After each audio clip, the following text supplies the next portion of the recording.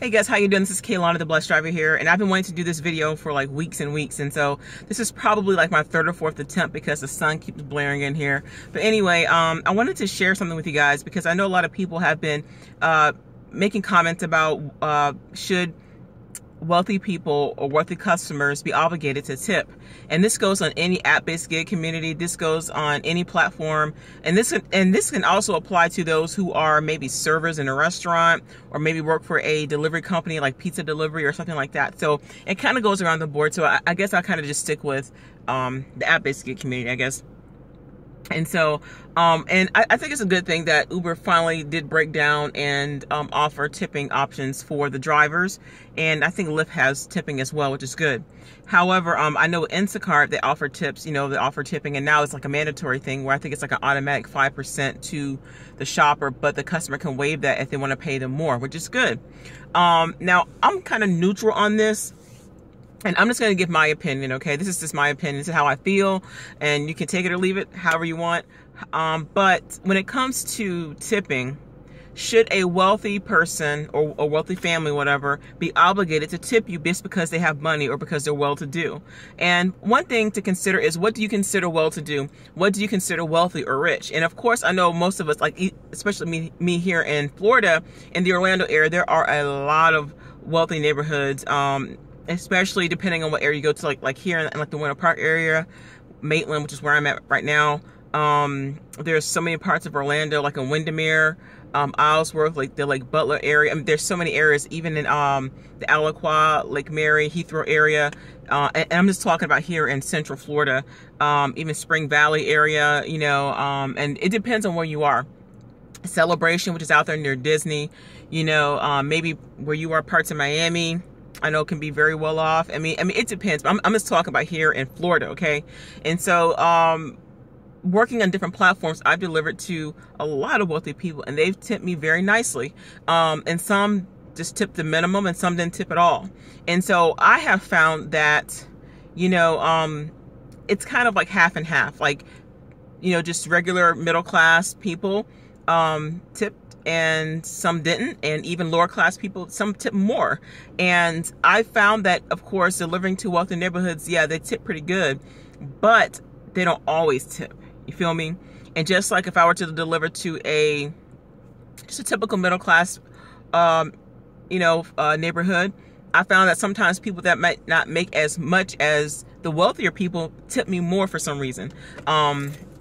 I don't know why, but that's just the way it is. And so, but it varies. And so, like, the largest tip that I've gotten was a $70 tip, and that was from Instacart, from a customer, and that was only because I was waiting outside for a very long time, and the husband was upstairs with the kids, and he didn't hear me downstairs, and so I was texting the wife back and forth on the platform.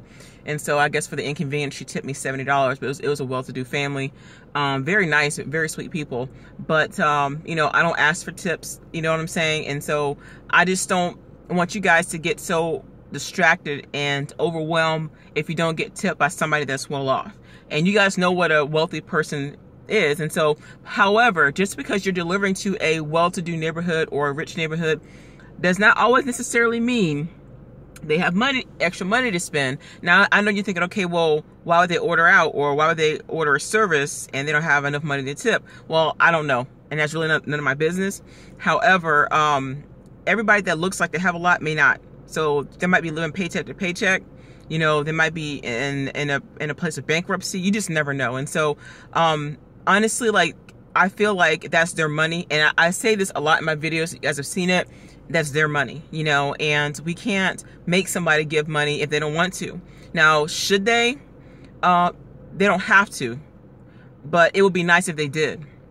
And of course, providing a service, like if you're shopping for them for groceries, tipping is great. Or if you're delivering their food, if you're picking them up and giving them a ride, and, just different things. And so, if you think about it, a lot of wealthy people don't become wealthy by spending money. They become wealthy by saving it.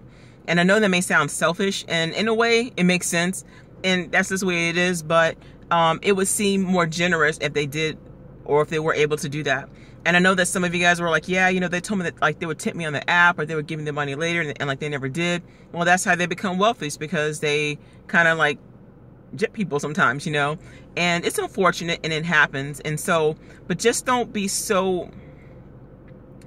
let that bother you, because some of you guys may even deliver to a celebrity or a or sports, you know, star, you know, maybe like a basketball player or football player or something like that. And I know we have a lot of those here in Florida. We have like a lot of basketball players that live here, and they kind of come and go. And I've heard stories where some people deliver Uber Eats, or like they delivered Grubhub, or it was something, and they never tipped them. Or like they tipped them like a few dollars. And so, yeah, they may have millions of dollars. Yeah, they may have like a substantial amount of money. But unfortunately, we have to look at it like that. That's their money. And so if they don't want to tip you, they don't have to.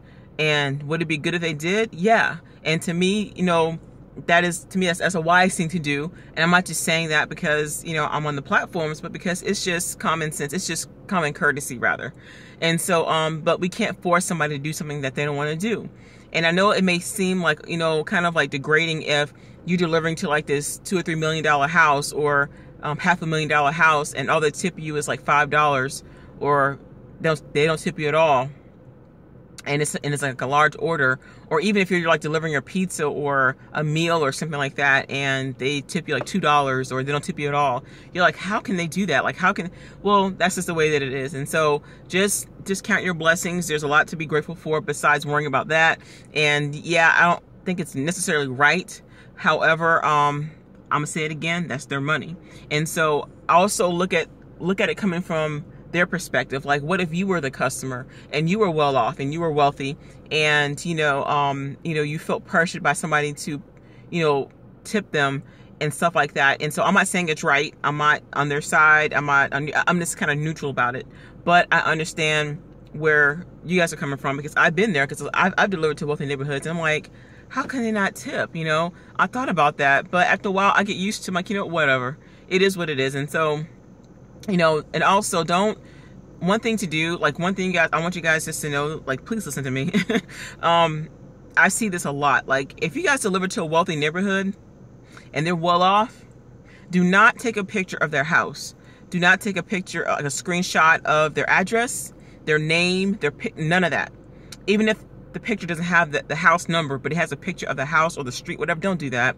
I see a lot of people on these app-based gigs doing that. Like, they take a picture and they post it in these groups on Facebook, and they're like, oh, I wonder how much this person's going to tip me. You know, I probably won't get a tip at all. Well, you know what? You don't deserve a tip, especially if you're putting people's personal business out there like that. Like, if you're taking a picture of someone's house and that's their personal property, like what if they're on vacation, or what if they're hiding from somebody, or what if they're like a government official, like whatever. Please don't do that. That's like an invasion of privacy. And I know I might get slammed for saying that, but it's true. Like, and if you're guilty of doing that, don't do that anymore. Because what if someone just happens to come around that picture, or maybe someone that knows that person, and they report you? You know, I mean, you could be in a lot of trouble. And so, you know, whether or not, you know, you deliver to a wealthy person, it shouldn't matter, because ultimately, you know, they worked hard for what they got. And not that a person who doesn't have as much doesn't, but I think people put too much emphasis on, okay, I can't wait to deliver to the wealthy because, you know, they can afford it. And even if they could afford it and they don't bless you because of that, just let it go. You know, it would be nice, like I said, if they did, but I would not worry too much about it and let it stress you out. And also don't put people down, even if they do have it and they don't give it to you. You know, because it could just be a test for you in the season of your life, just based upon your response to how they respond to you. Because I'm still learning this, you know, and especially dealing with my response to certain issues regarding customers. Because I mean, I don't go out and do anything I'm not supposed to. I'm just saying, like, sometimes you just gotta bite your tongue, you know. And even if you know that they're not going to tell you the truth as far as tipping you, you know, just let it go and just go about your business and continue to do your job, you know. But like I said, you guys, they don't really have to tip you. And I know you would think that it would be right if they did, especially rolling up in these nice neighborhoods and stuff like that. But just let things be. Don't let it stress you out. And so once again, that's their money, and we can't get upset about their money because it's not yours. You know what I'm saying? Even though you're working, you know, we all get the base pay of whatever the app base or whatever the company is that they give us. And are tips nice? Absolutely.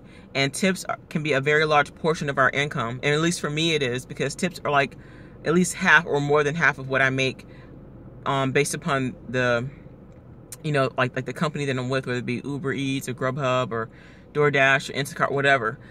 Tips make up a large portion of what I make. And so, and if any of you customers out there that are well off and you ain't tipping, I want y'all to think about that. It helps a lot. It blesses us a lot. So anyway, guys, I just wanted to share that 2 cents with you. I'll talk with you guys later. God bless you. And tomorrow is my birthday. I will be 40. Peace.